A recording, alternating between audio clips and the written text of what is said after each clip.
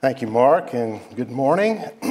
We are continuing our studies in Jeremiah, as I've explained in the weeks previous. We're not going chapter by chapter. It's titled Studies in Jeremiah. We looked at chapter 35 last week, and we are looking at chapter 36 this week, but we'll skip over a few chapters in the weeks to come.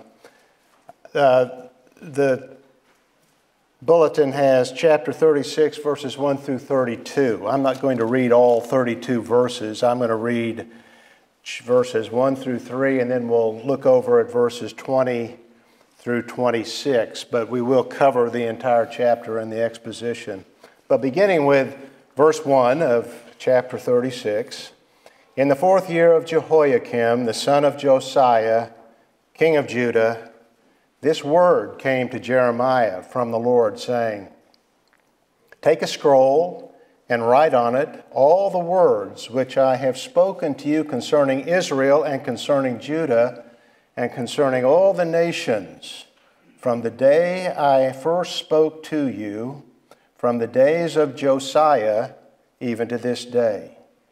Perhaps the house of Judah will hear all the calamity which I plan to bring on them, in order that every man will turn from his evil way.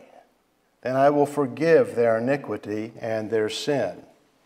And so Jeremiah called his scribe Baruch, who wrote down all the words that Jeremiah dictated to him. And then Baruch took the scroll, he went into the temple and read the scroll publicly to the people.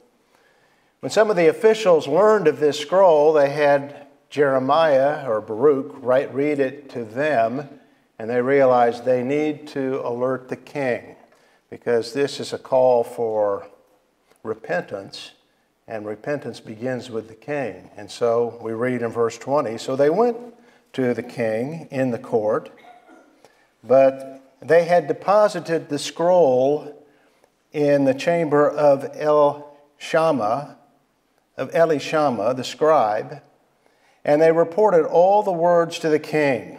Then the king sent Yehudi to get the scroll, and he took it out of the chamber of Elishama, the scribe, and Yehudi read it to the king as well as to all the officials who stood by the king. Now the king was sitting in the winter house in the 9th month with a fire burning in the brazier before him. When Yehudi read 3 or 4 columns, the king cut it with a scribe's knife and threw it into the fire that was in the brazier until all the scroll was consumed in the fire that was in the brazier. Yet the king and all his servants who heard all these words were not afraid, nor did they rend their garments, even though Elnathan and Delaiah and Gemariah pleaded with the king not to burn the scroll. He would not listen to them. And the king commanded Jerahmeel, the king's son, and Seraiah, the son of Azrael, and Shelemiah, the son of Abdiel, to seize Baruch, the scribe, and Jeremiah, the prophet. But the Lord hid them.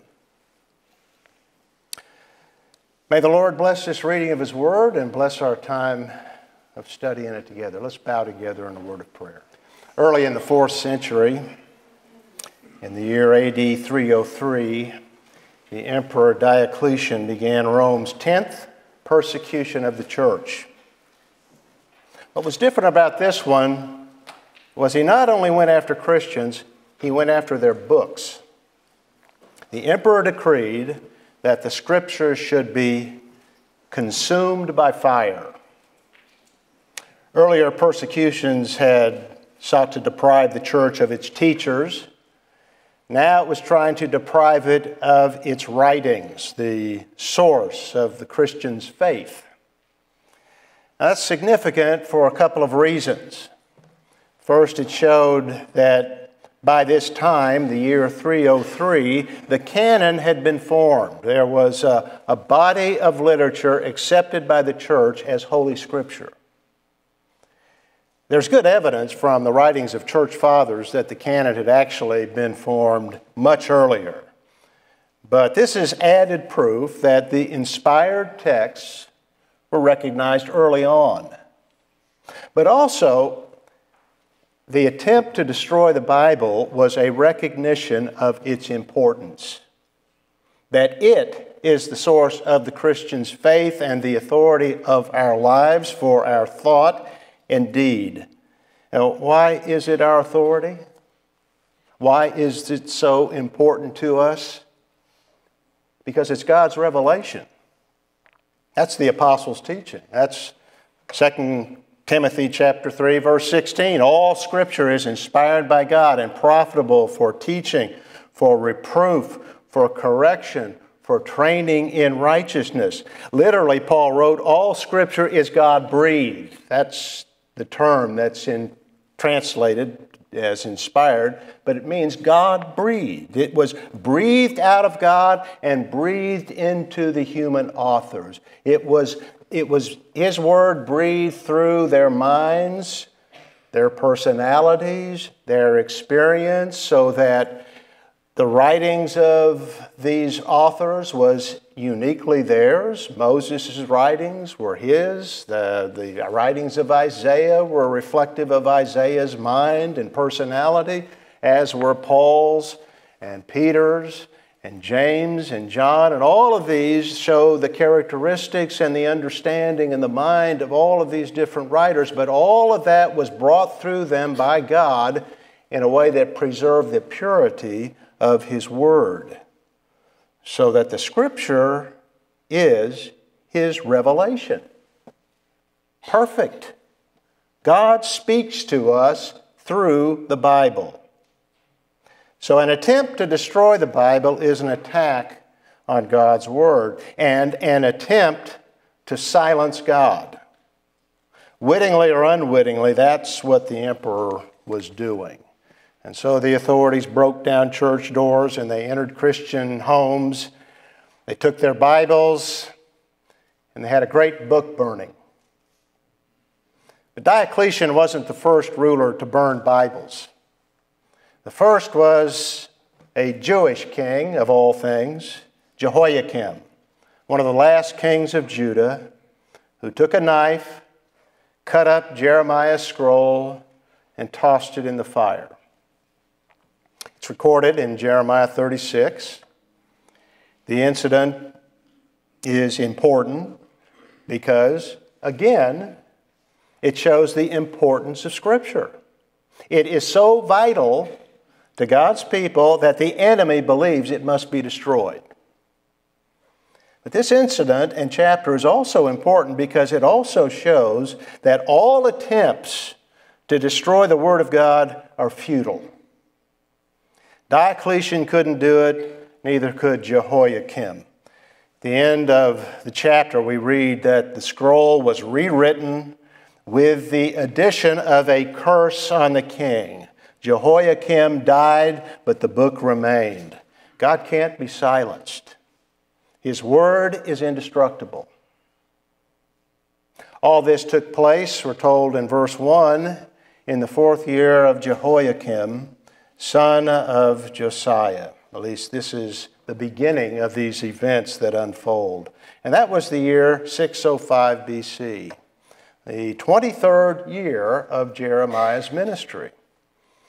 It was the year that Babylon defeated Egypt at the Battle of Carchemish on the Euphrates River and became the superpower of the ancient Near East. The Babylonian army then began to move south into Syria and toward Judah. No army could stand before them. It was a time of uncertainty and a time of fear for the Jewish people. In that year, God spoke to Jeremiah and He told him to write down on a scroll his ministry from its beginning during the reign of Josiah to that present time. Now, a typical scroll measured 30 feet in length and 10 inches in width, and it was wrapped on wooden rollers and read as it was rolled. And so this is what was done. This is what was written. It was not clear exactly how much was recorded on this original scroll. Not all of the book of Jeremiah was written, of course, because much of Jeremiah remained to take place and occur. But from the beginning of those events to this time in Jeremiah's ministry, it was written down. What seems to be the case, though, is that one thing that was certainly written from what we gain from reading our passage is chapter 25 of this book, where Nebuchadnezzar's conquest of Judah is foretold. And there in verse 11 of 25 we read, "This whole land will be desolation and horror." And we know that was included in this book because in chapter 36, verse 29, the king reads that, and that is what incenses him so much about this prophecy. But this is the first time Jeremiah's prophecies were written down. God wanted his message and ministry preserved. And the reason is given in verse 3. "Perhaps the house of Judah will hear all the calamity which I plan to bring on them, in order that every man will turn from his evil way. Then I will forgive their iniquity and their sin." God's great work is the work of grace. It's the work of salvation. He takes no pleasure in the death of the wicked, but rather that the wicked turn from his way and live. That's Ezekiel 33, verse 11. That's a sermon that would be preached not many years after this in the land of Babylon. And so he says, again in Ezekiel, turn back from your evil ways. Why will you die, O house of Israel?" That is an expression of the heart of God. That's his desire, that they not die, that they turn. And that was his desire here. Jeremiah's prophecies were not intended only to terrify. They were given for the purpose of saving people. There is a gracious purpose behind God's threats, and we cannot ignore the fact that there are threats in the Word of God, Old and New Testament. That's not a popular thing to preach. Judgment has never been, it seems, a popular message to preach. Churches today don't like to speak of hell, don't like to speak of the lake of fire, don't like to speak of the wrath of God, but it is a reality. And people need to be warned about the consequences of unbelief. It's all through the New Testament as well as the Old Testament. John 3, verse 36, that is a verse that occurs after John 3:16, that great verse on the love of God. "For God so loved the world that he gave his only begotten Son, that whosoever believeth in him shall not perish but have everlasting life." What a great statement. But the chapter ends on that warning. "He who does not obey the Son will not see life, but the wrath of God abides on him." Now that is not said to torment people, but to awaken them. And by God's grace, they will hear it. They will wake up and believe. That was the purpose of Jeremiah's scroll. And so he called for his scribe, Baruch, to write down all the words that Jeremiah dictated to him. Baruch means blessed, and he is a man who appeared first in the book of Jeremiah back in chapter 32 and verse 12. He is his scribe, and we'll see him later in our studies. After dictating the prophecies to him, Jeremiah asked Baruch to go into the temple and read them to the people, because he, Jeremiah, was restricted and could not go there. We're not told why not, but likely he was considered by the authorities to be a troublemaker. He's had a ministry of some decades now. So he sent his scribe in his place, and according to verse 6, wanted him to go to the temple on a fast day, a time when large crowds would gather and could hear the message. It may have been that a day of fasting had been called for due to the threat of the Babylonian army that would soon be at the gates of Jerusalem. And if so, then you can imagine that their minds were were prepared for a message from God.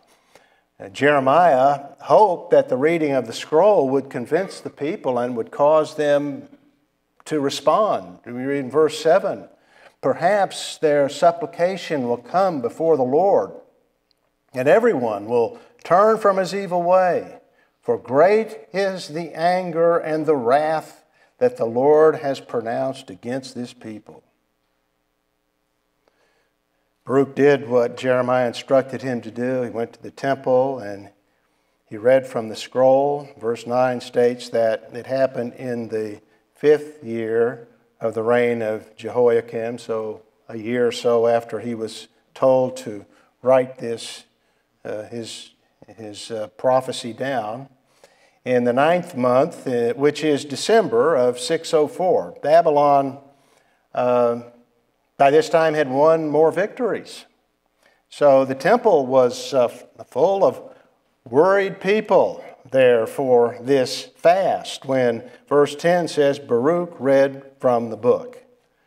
He stood at a place that overlooked the crowd, one that a man named Gemariah gave him access to. Evidently, Gemariah was an ally of Jeremiah's, one of the remnant that God had preserved. But nevertheless, though he had an ally there in Gemariah, this took courage on the part of the scribe, because when the court officials heard it, they summoned Baruch and they had him read the scroll to them. And when he did that, they were afraid. Literally, verse 16 is, they trembled, a man to his companion. They trembled because they recognized this was a prophecy.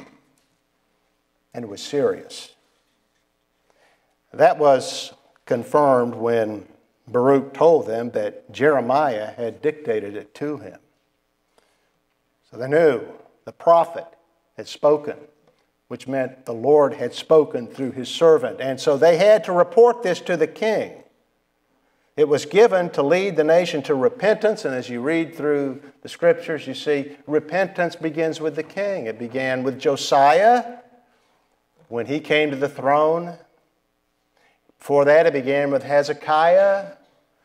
And so they needed to bring this to the king, and so they did that. The king had to hear it, but these were righteous men. And they knew the king, and they knew that he was not a righteous man. They knew his nature and had just heard through the reading of this scroll of the warnings of Babylon's conquest of Judah, and they knew that none of this would go down very well with Jehoiakim. So anticipating the worst, they advised them to go into hiding. Verse 19, go hide yourself, you and Jeremiah, and do not let anyone know where you are. Then, as a precaution, they put the scroll in the room of a scribe named Elishama. They wanted to keep it out of the king's hands. This is the word of God. They valued that, and they knew the king was not one to be handling this. But, hearing the report, he had it retrieved and had it read. It was December. It was cold. The king was sitting in the winter house, the warm part of the palace, with a brazier of fire in the middle of the room for heat. Whatever these court officials feared might happen from the king did. Verse 23, when Yehudi had read 3 or 4 columns, the king cut it with a scribe's knife and threw it into the fire that was in the brazier until all the scroll was consumed in the fire that was in the brazier. He showed complete contempt for Jeremiah as a prophet and for the Word of God. The officials pleaded with him to stop, but verse 24 says, the king and his servants were not afraid. In fact, the king's cynicism was demonstrated, I think, in the knife that he used. It was a penknife, that's how some translated, or a scribe's knife. In other words, it was a special knife used to cut sheets of papyrus and make scrolls. Jehoiakim used the very tool for making scrolls to destroy the scroll. And in doing that, he became the first king on record to deface and destroy the Bible. Why did he do that? Well, he hated the message on the scroll.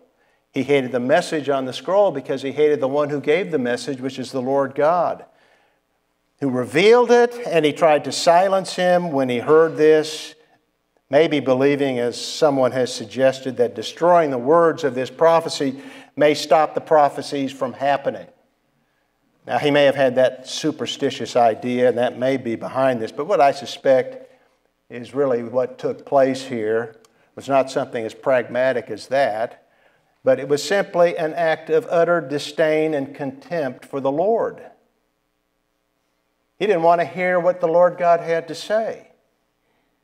It was, to use Paul's words, an aroma from death to him, not life. And so he destroyed it. What a contrast to his father Josiah, a righteous king. When Josiah was king, they discovered in the temple a book of the law that had been lost. It was brought to Josiah, it was read to Josiah, and when he heard this lost book of the law, perhaps the book of Deuteronomy, he tore his robes. He was grieved that God's word had been lost and neglected and not obeyed, and he feared greatly the consequences of that. His son was the opposite. The king and all of his servants who heard all these words were not afraid, nor did they rend their garments. In spite of the example of Josiah, in spite of the instruction he gave to the nation and his family, instruction Jehoiakim would have heard, in spite of all Jehoiakim saw and knew, he rebelled against the Lord. And that was the nation generally. That was Judah. That wasn't true of everyone. Some who were there were afraid. Verse 25 states that Elnathan and Deliah and Gemariah pleaded with the king not to burn the scroll. But he was completely indifferent to their pleas. No fear. Instead, he ordered Baruch and Jeremiah arrested. But verse 26 states, the Lord hid them. Now that last statement, the Lord hid them, is worthy of a sermon in and of itself. The most wanted men in Judah were safe within the king's city because God hid them. He never forsakes us. In the most dire of times, we have that promise. He will never leave or forsake us. And what this shows from these two men and their example is we are always safest when we are obedient, regardless of the circumstances. The Lord hid them.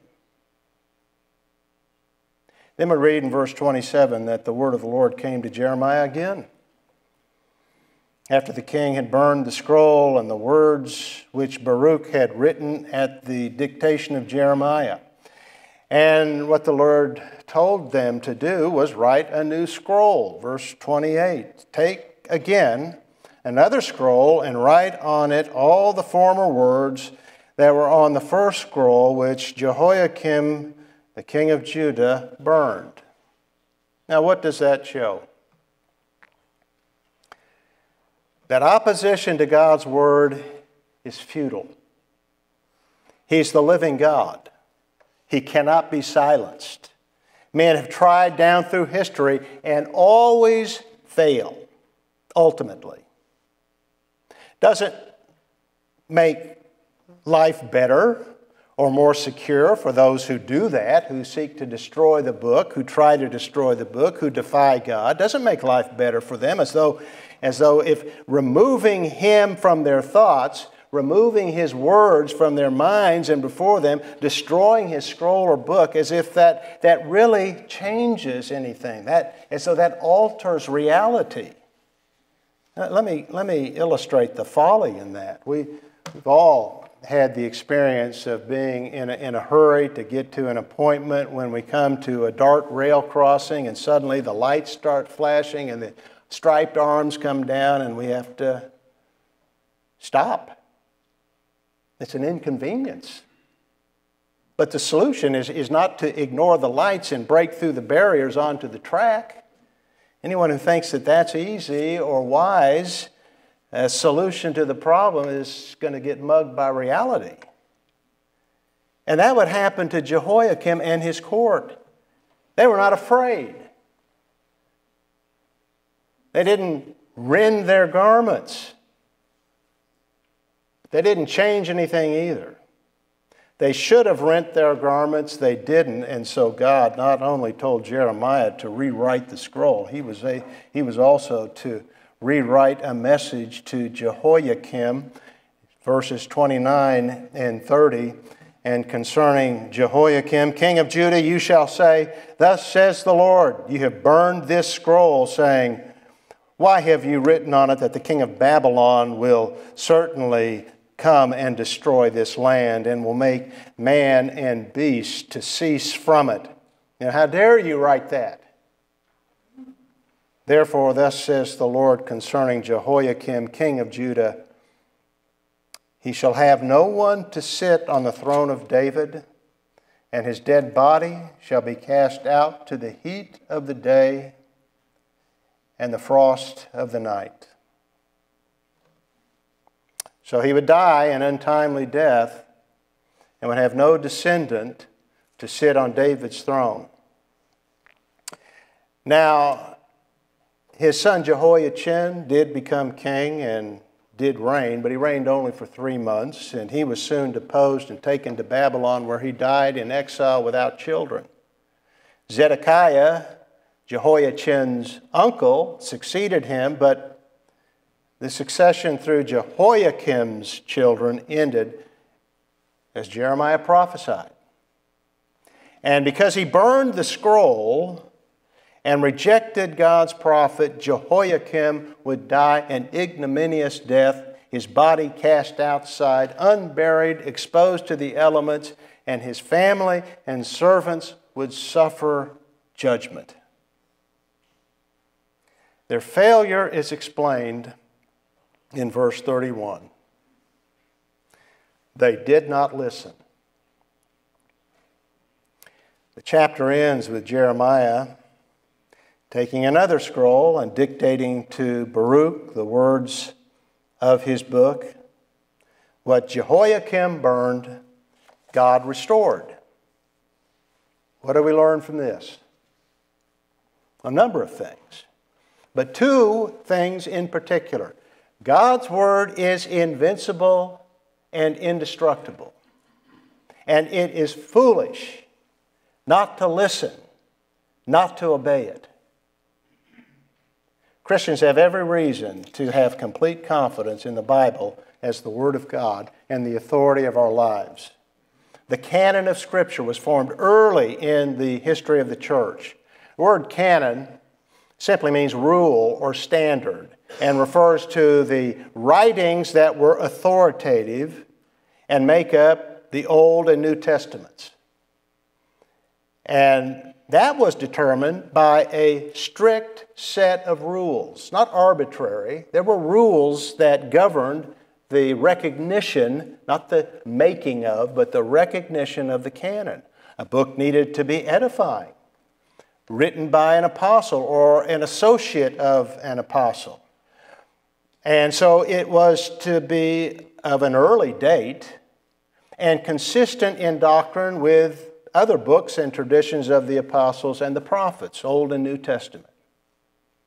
Almost all the books that make up the New Testament gained universal acceptance among the church at an early date. By the end of the 1st century, a few of them by later in the early part of the 2nd century.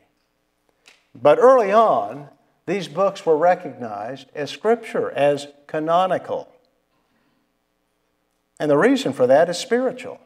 Ultimately, there were rules, objective rules that the church understood and followed, but there is a spiritual explanation for the Bible, and that is that the Bible, Old and New Testament, all 66 books of it, are self-authenticating, which means you know that this is the Word of God. It makes itself known to one. It just radiates revelation, it radiates truth to the reader, and that may produce a response like Jehoiakim's or one of faith and reception. But it is a self-authenticating document, and it is self-authenticating not only because of the truth of it, but because of the Spirit of God who is within all of this, confirming it to us, confirming it as true to His people. In their book, An Introduction to the New Testament, Don Carson, Doug Moo, and Leon Morris, all the authors of this book, said, it was not so much that the church selected the canon as that the canon selected itself. The Bible made itself known. The Scriptures made themselves known as Scripture. Now, all of that is simply to say that we have every reason to believe that the Bible, Old Testament and New Testament, is divine revelation, and so reliable and authoritative. God has revealed Himself in the Bible and made it clear to His people through the Holy Spirit that it is His revelation. And one of the evidences of that it is His Word, is the attack that it has been under from the very beginning. The first attack that Satan made was against Scripture, God's Word. Genesis 3, verse 1, the serpent said to Eve, "Indeed, has God said?" He questioned the Word of God in order to sow the seed of doubt in the heart of Eve. And the attack has gone on down through the ages because this is our authority, our only authority for faith and practice, and without it, as God's people, we're lost. We're adrift without our moorings. But Scripture is invincible and indestructible. It is eternal. Isaiah 40, verse 8, the grass withers, the flower fades, but the word of our God stands forever. All of the created order will pass away, but not God's word. It stands forever. And this chapter in Jeremiah is a reminder of that. It begins with the command to write God's message on a scroll. It ends with God's command to write it on a scroll. The Word of God is indestructible. Now that has been proven time and again. Jehoiakim used a scribe's knife and fire to destroy the book. Others have used more subtle means to do the same thing. In the 18th and 19th centuries, theological liberalism denied the supernatural and dismissed the Bible as only a human book, no different from any other religious book. Just another work of the human mind, just a piece of literature. And so higher criticism and the ideas of Graf and Wellhausen denied that Moses wrote the Pentateuch and theorized that it was the product of a whole school of people, different editors at different times in Israel's history. So it sort of evolved, and they named these editors or labeled them J, E, D, and P. So it's all the result of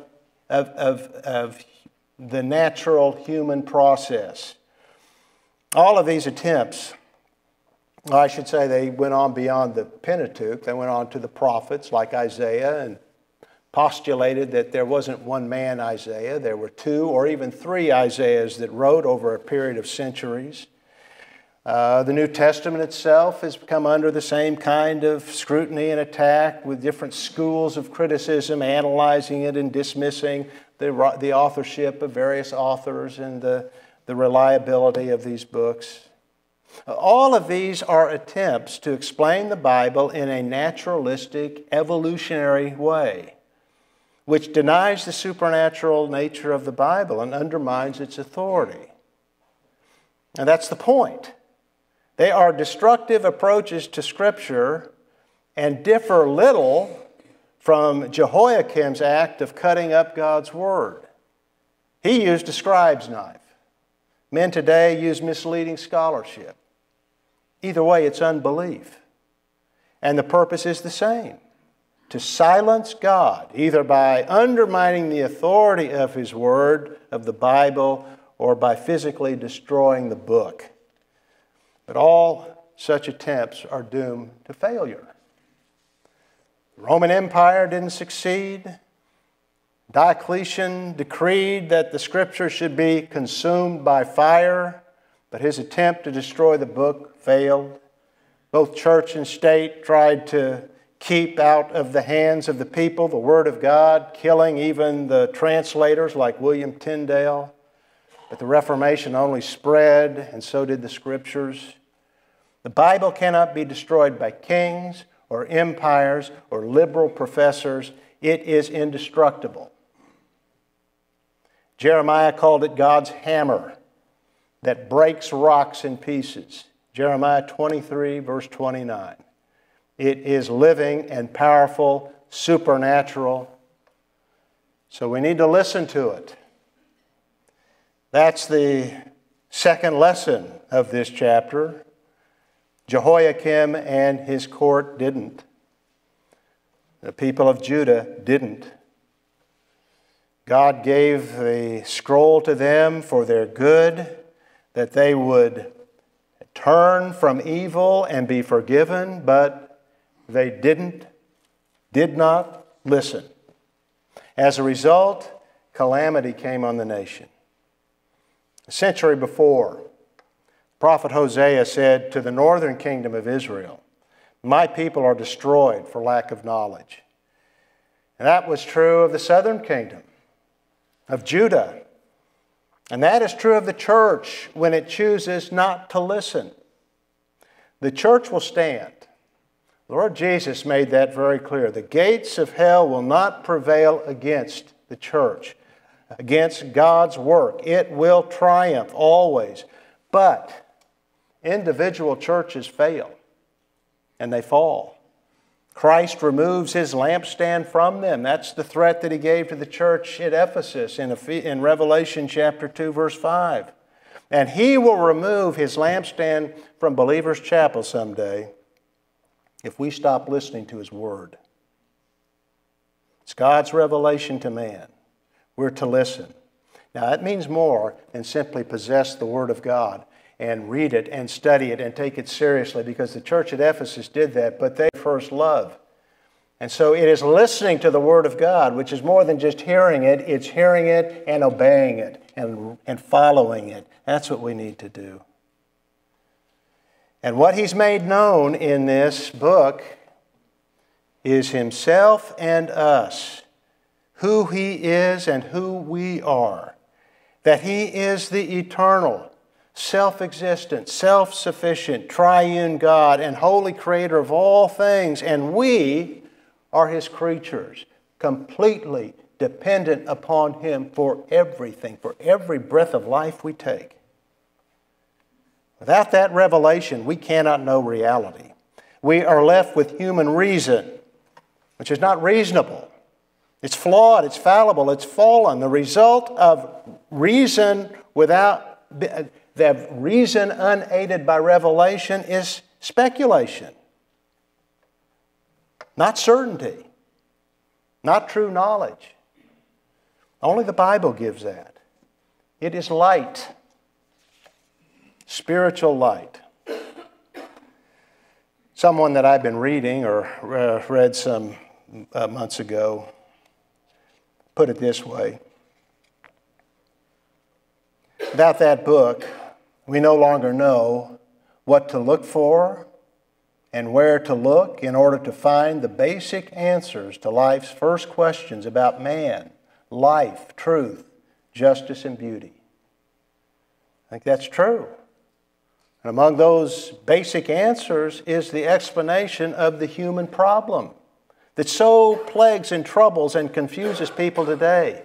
The problem is very simple. The problem is sin. It is rebellion against God. And because of it, the human race is separated and alienated from God and alienated from itself. We're at war with ourselves and lost. But it also gives a solution, which is the Savior, the Son of God and sin bearer, the one who died in our place.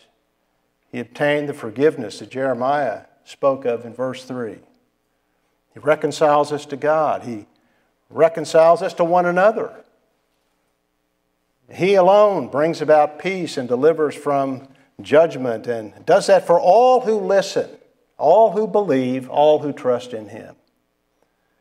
But He not only rescues us from that peril, He directs us through the maze of this life, this dangerous world. He restores us. He heals our sick and confused soul. That's sanctification. He sanctifies us. He repairs us. He makes us whole. That's a lifelong process. It will not end in this life. It will only end when we enter His presence or we see Him at His coming and we're transformed. But it's a lifelong process, but only happens through the study of God's Word. Jesus prayed in John 17:17, "Sanctify them in the truth. Your Word is truth." That heals and makes whole. Do you want to have a growing faith? I make this point frequently, I think, but it's an important point to make. Do you want to have a growing faith? Do you want to gain wisdom? Gain humility? Do you want to live as one ought to in the wisest and most profound way? Then listen to God's Word. Faith comes from hearing, and hearing by the Word of Christ. That's Romans 10, verse 17. We cannot grow spiritually. We cannot gain that wisdom, cannot gain humility and respect to ourselves and love and devotion and obedience to the Lord God, courage toward Him and in this world, apart from His Word, listening to it. Without it, we're lost. And so easy to drift away from it. Josiah was a righteous man, one of the greatest kings in all of Israel. He trembled before God's Word. His son didn't. Jehoiakim had heard, he didn't listen, and died. Calamity came on a whole generation and nation because they didn't listen. That's the fool's way. He thinks he can silence God because he doesn't like what God says and what he's heard in His Word. He thinks he can ignore it. It doesn't change anything. God's Word and will are invincible. The train still comes down the track. Those who ignore God's voice are doomed by reality and eternally. Listen to God's voice. Obey His Word. It is His hammer. It breaks rocks. And it always falls on those who oppose and reject it. But it gives life to all who listen and believe. That's God's desire. That's His great work. He takes no pleasure in the death of the wicked, but rather that the wicked turn from his way and live. If your heart is like the king of Judah's, turn from unbelief and to the Lord. Receives all who do. Then continue to listen. Know God's Word. May God give all of us hearts like that, a desire to know Him and to please and obey Him. It's the best life. It's the life He blesses. That's wisdom. May God bless all of us with that. Let's end with hymn number 279 in the red hymnal, an old favorite, How Firm a Foundation, hymn 279, and then let's remain standing for the benediction.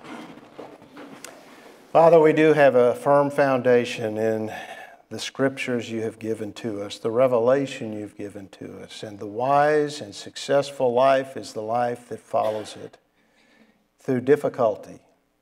And You often call us through difficulty, but we do have that great promise in Your Word and what we just sang about, and that is You'll never forsake us. Thank You for that. Your Son is faithful. Thank You for all that we have in Christ, for His death for us, the salvation He's obtained for all who believe in Him. It's in His name we pray. Amen.